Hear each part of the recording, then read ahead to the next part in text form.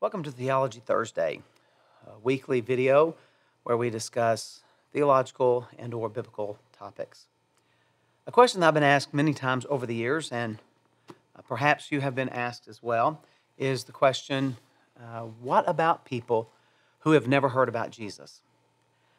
What about people in some remote village and they've never heard even the name of Jesus, much less the story of him coming into our world and dying and rising again, and us being sinners and our need for Jesus? Can they go to heaven? Do they all go to hell? Is there a chance after they die to hear the gospel and then determine whether or not they want to confess and believe in Jesus? Well, the good news is you and I do not have to guess at the answer. God has given us the answer about what happens to people who have never heard about Jesus. And it's found in the book of Romans, chapter 1. And so starting in Romans chapter 1 and verse 18, this is what the Bible says. For the wrath of God is revealed from heaven against all ungodliness and unrighteousness of men, who by their unrighteousness suppress the truth. Now, what truth is it? Well, here it is, verse 19. For what can be known about God is plain to them, because God has shown it to them.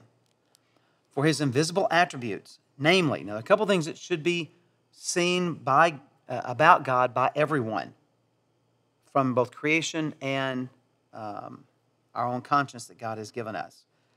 His eternal power and divine nature have been clearly perceived ever since the creation of the world in the things that have been made, so they are without excuse. Okay? So they may not have ever heard of Jesus, but they can look in creation and realize there is a creator. And this creator must be all-powerful. And therefore, we owe our allegiance and our worship to him. This is obvious from just looking at creation. And that's what the Apostle Paul says here. God's shown them through that. So why do they not do that? Why do they worship the rocks and the trees and the birds and the moon and sun and all of that? Well, because they suppress the truth, as he's already said. And so here in verse 21, he's going to explain it further. For although they knew God, meaning they knew there was a divine creator who is all-powerful, they did not honor him as God or give thanks to him. But they became futile in their thinking, and their foolish hearts were darkened. Claiming to be wise, they became fools, and exchanged the glory of the immortal God for images resembling mortal man and birds and animals and creeping things. So because their heart is wicked, they're inherently and by nature sinful, they rejected the fact that there will be an all-powerful creating God to whom we owe all allegiance and honor and glory and worship. And instead, they worshiped physical images, idols. They became idolaters. Therefore, verse 24 says, God gave them up in the lust of their hearts to impurity, to dishonoring of their bodies among themselves, because they exchanged the truth about God for a lie, and worshipped and served the creature rather than the Creator, who is blessed forever. Amen. And so then he goes on and describes sin some more, and in chapter 2 he says, Therefore you have no excuse, O man, every one of you judges, from passing judgment on another, you condemn yourself, because you, the judge, practice the very same things. So here is the answer to the question, what about people who have never heard about Jesus? God has revealed himself that there is a creator and that he is all-powerful and almighty by looking at creation.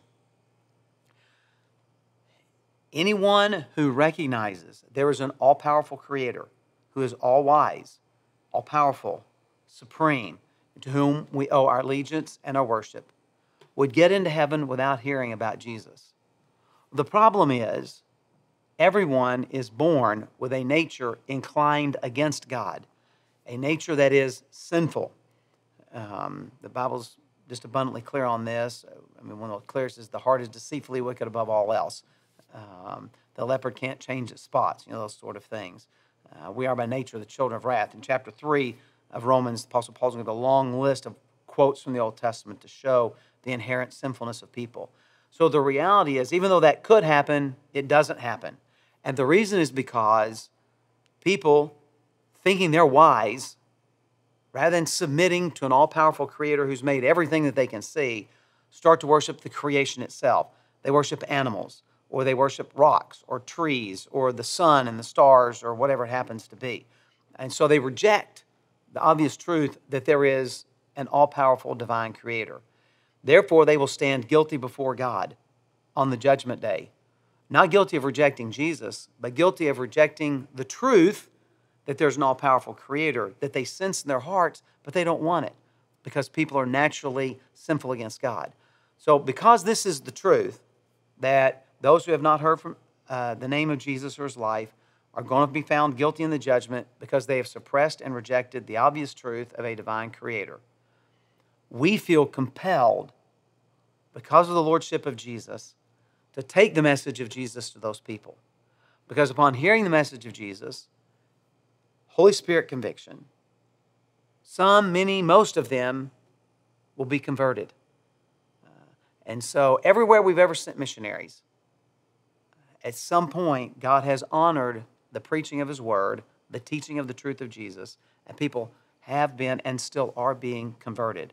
So our mission enterprise is driven, one, by the supremacy of Jesus. Jesus said, all authority is given unto me, heaven and earth, go therefore, because of his authority. So we know that wherever we go, Jesus has the authority and the power and the right to save. And we go because we know that people are by nature and by action separated from God by their sin. They suppress the truth. They exchange the truth for a lie. They don't worship the Creator. They worship the creation. The Bible's very clear on that. Therefore, they stand guilty. Therefore, they need to hear the message. One, that you are guilty. You are a sinner. And two, you can be forgiven only by Jesus Christ and his death and resurrection on the cross. So if anyone asks, what happens to people who have never heard about Jesus? They can get to heaven if they recognize that there is a supreme, divine, all-powerful creator and that we are responsible to him. However, the Bible is very clear that they don't do that. People have never heard about Jesus, instead supplant the truth with a lie. And so they will stand in judgment, but they'll stand in judgment based on what they know, the truth that has been revealed to them, in this case, the truth from creation, and the fact that they've rejected that truth. So people get to heaven by either receiving the truth. Jesus said, I am the way, the truth, and the life. Jesus is the truth. He said, your word is truth.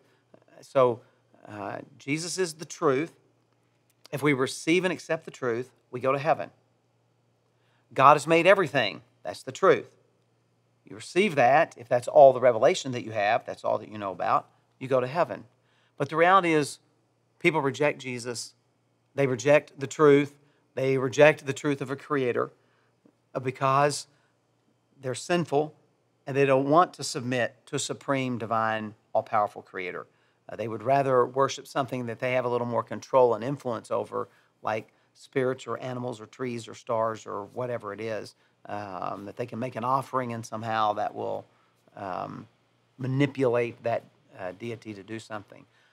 So you get in heaven by receiving the truth of which you are aware, whether that's only truth from creation or the full truth from God's word about Jesus. And the reality is, without the convicting power of the Holy Spirit, no one's going to receive that. Why? Because we want to exchange the truth for a lie.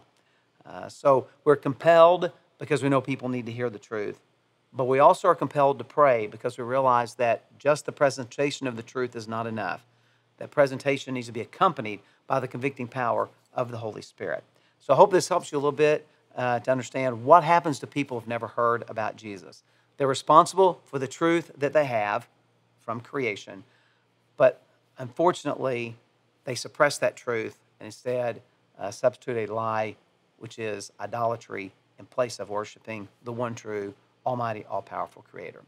So let me just close out by saying this. Let's be thankful that at least in the United States, we have God's truth. We do know about Jesus. And when we receive the truth of God's word about who Jesus is and what he has done, then we know that we are guaranteed heaven forever. So God bless you. I hope you have a wonderful day.